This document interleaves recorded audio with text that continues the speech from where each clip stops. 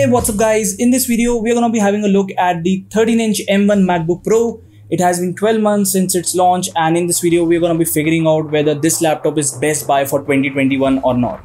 Hi guys, I'm your host Shaumit Seth, and without any further ado, let's get started.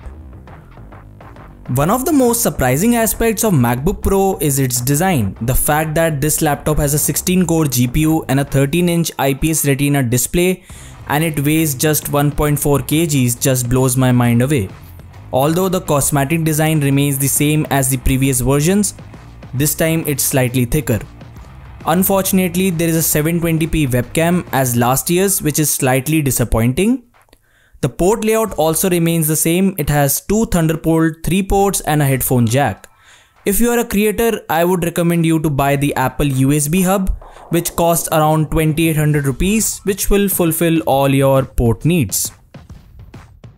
The display on this one is the same old IPS Retina true white color display which was used in the previous MacBook Pro.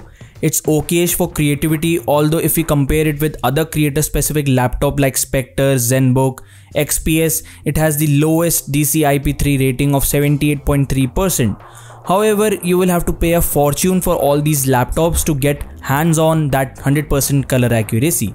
It has a peak brightness of 435 nits, which is better than ZenBook and Spectre.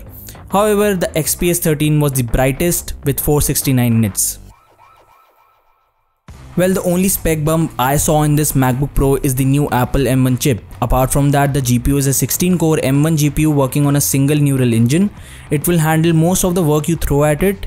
I tested it for multitasking, opened a lot of apps at one go, and the opening and closing of apps was smooth. It's rocking the macOS Big Sur, which is the latest macOS. I love the speaker setup on this laptop, which has definitely been improved. There are stereo speakers with Dolby Atmos, and also you have 3 microphones with directional beamforming.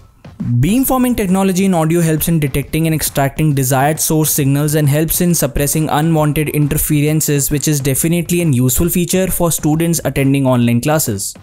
The company's Magic Keyboard delivers bouncy firm feedback and combines that with large keycaps and generous key spacing. The backlighting underneath the keycaps is bright enough to use in darkened settings. The MacBook also has the touch bar which can serve up helpful shortcuts depending on the app currently running.